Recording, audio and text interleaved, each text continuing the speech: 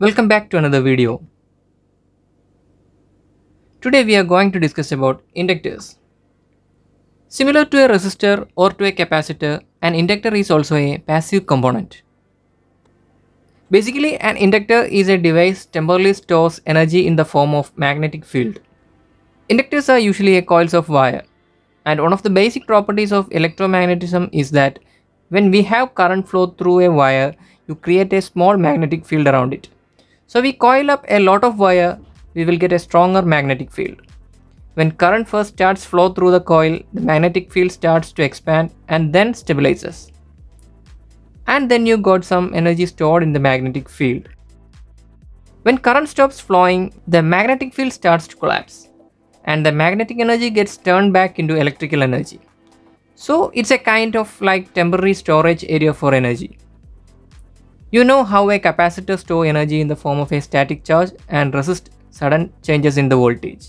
Well, inductors are very similar. They store energy in the form of magnetic field and resist sudden changes in the current. Remember one thing, the current in the inductor cannot instantly change. It always lags a certain amount of time. When a metal wire is wound in a circular manner, we got an inductor. The symbol of the inductor is shown here. It's represented by L. And its unit is Henry. In practical cases, we use small units of Henrys like millihenry or microhenry because Henry is a large unit. Before moving forward, we need to understand what is inductance. Inductance is the ability of an inductor to store energy, and it does this in the magnetic field that is created by the flow of electrical current. The basic concept is energy is required to set up a magnetic field, and this energy needs to be released when the field falls. As a result of the magnetic field associated with the current flow, inductors generate an opposing voltage proportional to the rate of change in the current in the circuit. Inductance is caused by the magnetic field generated by the electric currents flowing within an electrical circuit. Typically, coils of wires are used as a coil increases the coupling of the magnetic field and increases the effect. There are two ways in which inductance is used. Maybe you are familiar with that. Self-inductance and mutual inductance. First, self-inductance. Self-inductance is the property of a circuit, often a coil, whereby a change in the current causes a change in voltage in that circuit due to the magnetic effect caused by the current flow. It can be seen that self-inductance applies to a single circuit. In other words, it's an inductance typically within a single coil. This effect is used in single coils or chokes. The next one is mutual inductance. Mutual inductance is an inductive effect where a change in current in one circuit causes a change in voltage across the second circuit as a result of magnetic field that links both the circuit. This effect is used in transformers. Likewise, if the two coils are further apart from each other or at different angles, the amount of induced magnetic flux from the first coil into the second will be weaker, producing a much smaller induced EMF and therefore a much smaller mutual inductance value. So the effect of mutual inductance is very much dependent upon the relative positions or spacing of the two coils. Types of inductors. Depending on the application, there are many types of inductors. They come in various form factors. There are high frequency inductors, low frequency power line inductors, and some specially designed inductors for decoupling or filter applications. We are going to discuss different types of inductors in details. First one is air core inductor. Air core inductors are those that do not use a magnetic core made of ferromagnetic material. They have coils wound on plastic or ceramic or other non-magnetic cores, like those filled with air. Generally, ceramic core inductors are referred as air core inductors. You may be confused with the statement. If the core is a ceramic, why it's called as an air core inductor? I will tell you when I explain the construction part of the air core inductor. Okay. Ceramic is the most commonly used material for inductor cores. Ceramic has a very low thermal coefficient of expansion, so even for a range of operation temperature, the stability of the inductance is high. Since ceramic has no magnetic properties, there is no increase in the permeability value due to the core of the material. The main advantage of the inductors is very low core losses and a high quality factor. Quality factor or a Q factor is an important term we need to understand. The Q value is a parameter that indicates the quality of an inductor. We know that coils easily pass direct current, but act as a resistor to alternating current. This behavior is called inductive reactance. The higher the frequency of the alternating current, the higher the inductive reactance. However, although the coil is a conductor, the wire winding has certain resistant components. The ratio between the resistant components and the frequency dependent inductance is called as loss factor, and its inverse number is the Q value. Because F is the frequency of the current flowing through the coil, the Q value will differ according to the frequency. In simple terms, a higher Q value means lower losses and a better suitability for use a high frequency inductor. Construction. For making an air core inductor, we need to take a cylindrical material of specific diameter, for example a drill bit, as a template. We can wrap around the length of wire to make an air core inductor. Once it winded properly, we can remove the material we used as a template. Then now air will act as a core. If we use thin wire to make a small inductor, those wires don't have that much stability to attain the coil shape. So we use non-conducting materials like plastic or ceramic as template to hold the wire. I will tell you an example. Instead of drill bit I used earlier, now I use a small piece of pipe to make an inductor. Wire is wound around the pipe and it works as an inductor. The hollow part of the pipe is now filled with air. There is no effect of that pipe in the working of the inductor. So we can call it as an air core inductor. The inductance can be stabilized by dipping the inductor in varnish or securing it by wax-like materials. Here the core material is air, so it has low permeability, hence lower inductance. So it can be used for high frequency applications. In the application part, it is used for constructing radio frequency tuning coils, filter circuits, and high frequency applications including TV and radio receivers. When we are talking about the benefits of the air core inductors, there is no worries of saturation. Inductors with the ferromagnetic coil become saturated as the current is increased, but the same is not the case with the air core inductor. It has no core to saturate and it is independent of the electrical currents. And the next one is easy to operate at high frequency.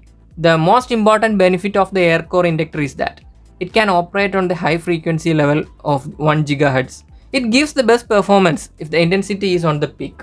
Another type of inductor is iron core inductor.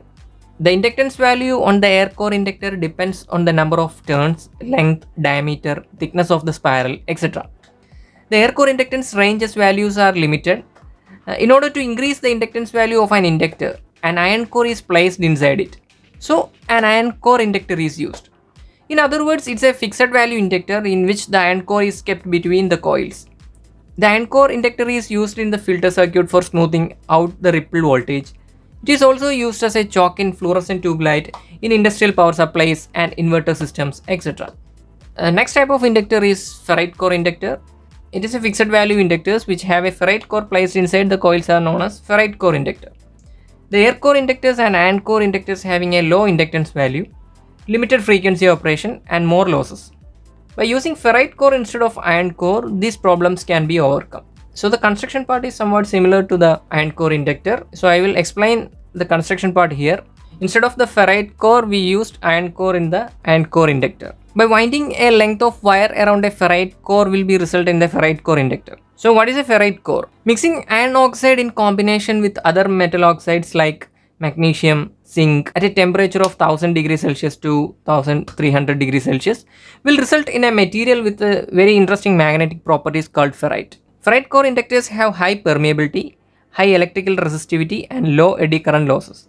These characters make them suitable for many high frequency applications. Mainly these types of inductors are used in high and medium frequencies. It is used in switching circuits, pi filters, etc. Next one is toroidal core inductor. Toroidal core inductors are high performers among inductors. They offer the smallest size and lower electromagnetic interference. Their windings cool better because of the proportionally larger surface area. A 360-degree wound toroidal transformer has a high degree of symmetry. Its geometry leads to near complete magnetic field cancellation outside of its coil. Hence, the toroidal inductor has less electromagnetic interference when compared against other inductors of equal power rating. Windings that are less than 360 degree exhibits more electromagnetic interferences. In the construction part, a length of wire is wrapped around a donut-shaped core is commonly known as toroid core inductor. The core material is ferrite, So the material properties resembles a ferrite core inductor. This type of core can contain a magnetic field very well because of its closed loop nature, this improving the size and inductance. Due to the high magnetic field and high inductance value with fewer windings, the impedance is very less, which helps to improve the efficiency of the inductor. The main applications are medical devices, switching regulators, industrial controllers, output filters in SMPS, etc. Next we have shield surface mount inductor. This one is not mentioned in your manual, but this one is widely used in the modern circuits. It's built by winding a length of wire in a cylindrical bobbin and securing it in a specially made ferrite housing forms. So these types of inductors are called as shielded surface mount inductor.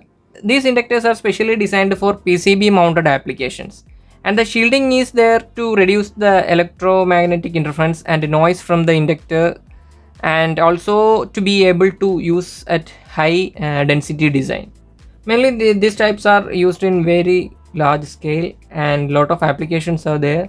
We can see that in our laptops, desktops, server applications, and we can see that in low profile and high current power supplies, battery powered devices, DC to DC converters, etc. Next we are moving to the variable type of inductors. It's formed by moving the magnetic core in and outside of the inductor windings.